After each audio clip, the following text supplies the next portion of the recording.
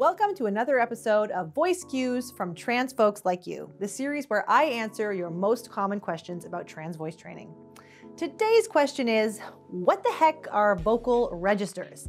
Head voice, chest voice, what is all that? Tell me. Hi, I'm Renee, and I'm a gender-affirming voice teacher. If you are looking into information about the voice from any perspective, two of the most common terms you will hear are chest voice and head voice. What does that mean? Well, chest voice is the lower part of your voice that most people speak with naturally. So what you are hearing right now is my chest voice, whereas head voice is your high voice up here. Okay, that's a wrap, right? Break for lunch. Okay, I'm obviously going to go into more detail about all this, throw in some exercises, and cover both my trans femmes and my trans mascs. But if you're just here for the quick and dirty answer, that actually is it. No, like really, please like, comment, and subscribe before you leave. Now, if you're a voice nerd like yours truly and want a lot more detail on this subject and want to learn what vocal registers have to do with trans voice training, stick around. What are vocal registers? A vocal register refers to the range of frequencies in your voice that are produced in the same way or share similar qualities. Well, that is a little vague. I couldn't agree more. Well, let me tell you, the topic of what is a vocal register is still actively contested in voice science spaces. T, we need that galaxy brain meme that's like, there are 4 laryngeal vibratory mechanisms. Registration is nonlinear, and there are acoustical registers and strategies to blend or mix them. If you count every potential break or transition event, there's like 12 separate gears. Technically, every single micro pitch at every possible volume and every possible sound color on every possible vowel is a different voice coordination if you really think about it. Holy shit, you're a nerd. Right? Okay, so brass tacks, there are 4 laryngeal vibratory mechanisms. Starting from the lowest part of your range, we have M0, which is also known as vocal fry. M1, which is also called modal voice, chest voice, heavy voice, or the register that most people spend most of their time in when speaking at an average volume. I'm speaking in M1 or chest voice right now. M2 is also called head voice, light voice, and falsetto. And this is the higher part of your register that people sometimes say sounds like Minnie Mouse. It might feel lighter and airier, and some people feel a flipping feeling or a gear change when they move up into it from M1 or chest voice. And it sounds like this. Then there is M3, which is the whistle register. Did you know I used to be able to do that? Let me try right now. Wait, I can do it. I promise I can. Cut to my. I can do it. I can do it.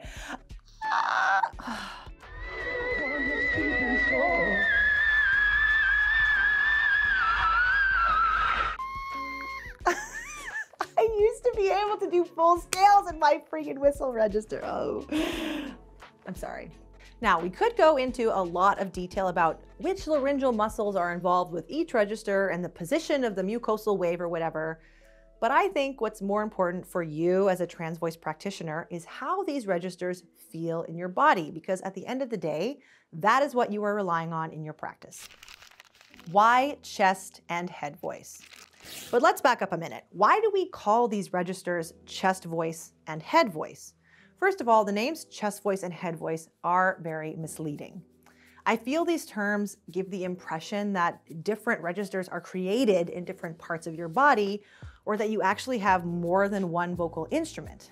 But just so we're clear, the sound of your voice is always made here by the vocal folds inside your larynx, right here in your throat. It always comes from here. No matter what register you're using, the lower register or your higher register, the sound is always originating here from your one vocal instrument, okay? The terms chest voice and head voice were originally used because some singers felt more sympathetic vibrations in their chest when singing lower, and more sympathetic vibrations in their head when singing higher. Try it for yourself. Put your hands on your chest and say a big, low ma, ma, ma. Do you feel vibrations right here? Now, put your hands on your face. I like to do it on my forehead and try a sound like ee, ee, ee.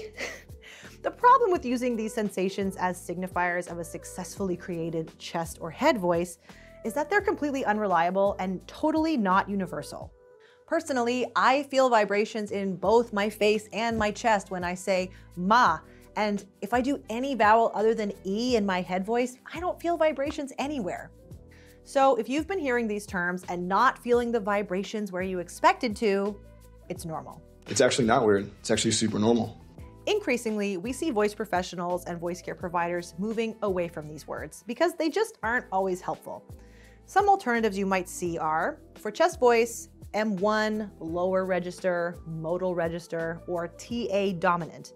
And for head voice, M2, upper register, or CT dominant. So you are free to use the terms that make the most sense to you and support your learning the best.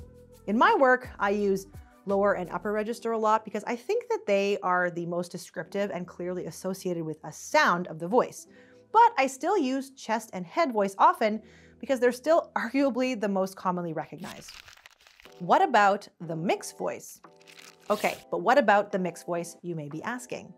That is a 201 topic, so let's finish up with a couple of points first and then we'll get back to that. So as I mentioned earlier in the video, different registers depend on different vibratory mechanisms.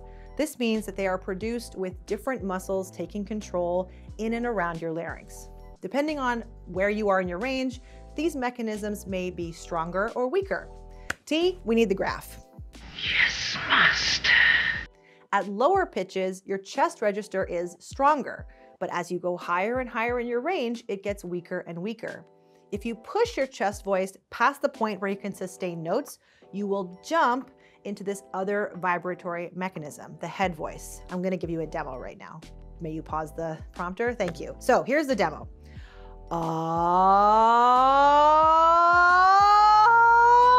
Did you hear that little flip? Did you hear the flip? Mm-hmm.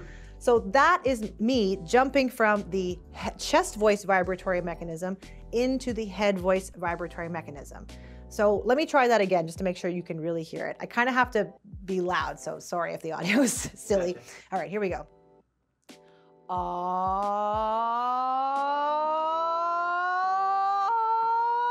Did you hear the flip that time? Mm-hmm. You may notice on my graph that there is a zone of overlap between the head voice and the chest voice. That zone exists because vocal registers are not discrete areas of pitch that start and end on a specific note. They depend on volume and vowel shape and other things. And as a result, you may have a range of frequencies in your voice that can be created in both head voice or chest voice. So just for example, I'm trying to distinguish between a head voice and chest voice sound, but I'm trying to keep the note the same. So just watch this. So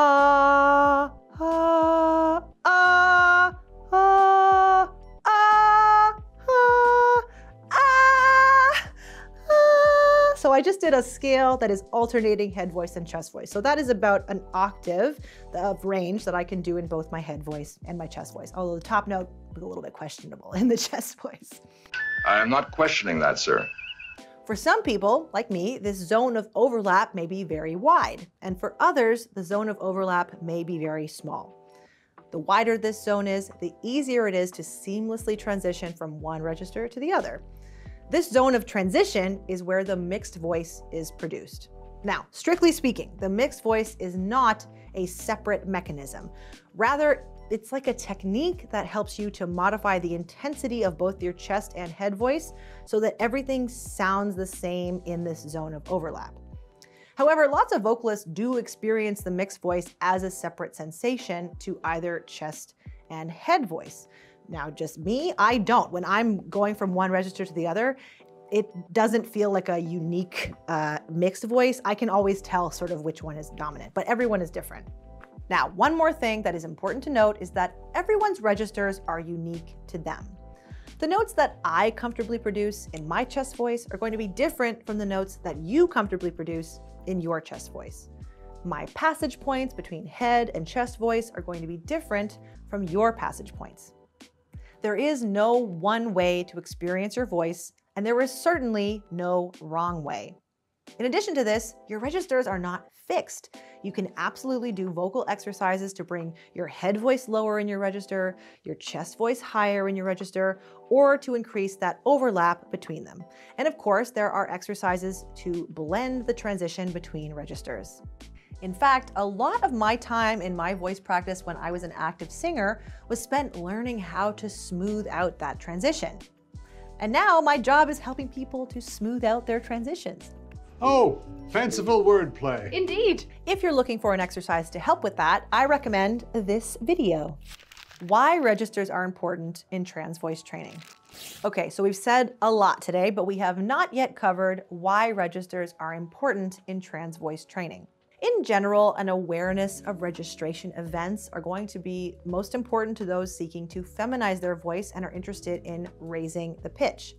As we mentioned earlier, your chest voice is the voice that you typically speak in. So if you're trying to raise the pitch and accidentally jump into your head voice like this, it may sound a little unnatural.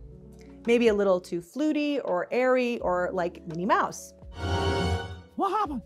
When raising the pitch, we want to try and stay in the upper end of the chest voice and avoid flipping into that head voice.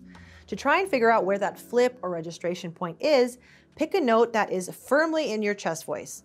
Ah, and slowly sing higher and higher until you're forced to flip into the head voice. Ah. You can do this along with an instrument or into a tuner to figure out where that flipping point is. Your optimal higher pitched speaking voice will likely be below that flipping point. But as always, knowing if you're doing it wrong is just as important as doing it right. So here are a few things to look out for. Number one, where the voice wants to flip can change depending on the vowel you're using for the exercise and the volume you do it. So let me do a few different volumes. You already heard me go, ah, and there was a sort of light flip there. But if I go, ah, I don't even hear the flip. So if I do it quietly enough, I don't even really notice when I flipped into head voice. But if I do it on an E vowel, E, I actually don't really notice it either. For me to get the flip, I have to be on an ah vowel, a really open vowel like ah or o. Number two, some people may have a naturally blended register and may not notice a registration event. That is totally fine. If that's you, you may have a little more freedom about the pitch range you use for speaking. Number three, head voice is not inherently bad. We're not here to hurt you. In fact, if you're very expressive or excitable, it will be normal to spend some time up there. Like, oh my God, hi, how are you? Ah, wow. But it's not the place you want to spend the majority of your speaking time, especially in more serious moments. So that's voice feminization, but what about the trans masks in the chat? We out here. Typically, if you're masculinizing your voice without testosterone and you're working on lowering your pitch, registration events will not be super relevant to your everyday practice. However, if you are taking testosterone, one of the things that may trip you up is that your registration events will change place.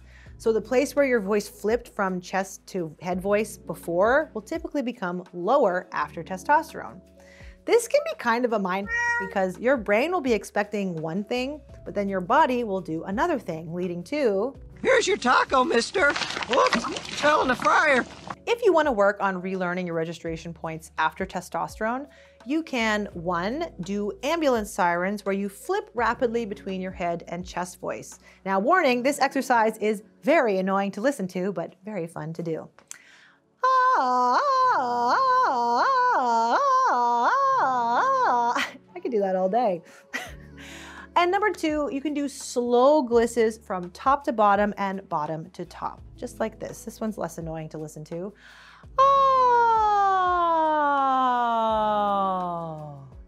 Both of these exercises will help your brain remap your instrument. Conclusion. Wow, that was a lot of non-exhaustive information about vocal registers in trans voice training. I could honestly have gone on a lot longer, but my editor T and I are trying to make one of these videos every single week on Thursdays, so we have to wrap things up here. Yes, master. If you want to really be a disturber, share this video on any voice-related subreddit and watch the debates unfold.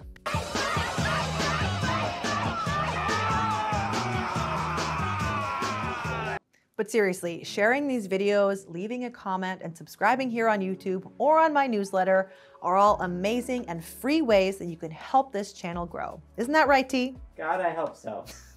However, the best way to support this channel is by watching another video. So if you want to learn more about specifically pitch modification, check out my pitch playlist, which I've linked below. Am I forgetting anything? All right, that's all for today. I've been Renee, and I hope this helps. You comfortably produce in chest voice.